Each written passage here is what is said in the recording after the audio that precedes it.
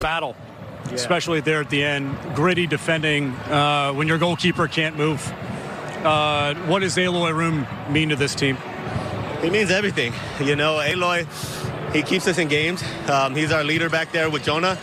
And, you know, he was hurting at the end, but he stayed on, and he fought a good battle. He made an incredible save with the groin injury. It shows you his character, and, you know, we keep moving on from this.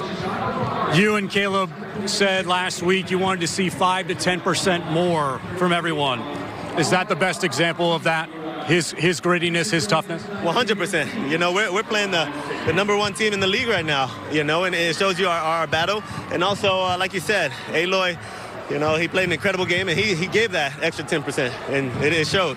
Talk to me about your goal, the finish, and how good it is to get back on the score sheet. Yeah, you know, it's been an up-and-down season, battling injuries and stuff, but it's always good to score, to get back on the score sheet. But I'm trying to do anything I can to help my team.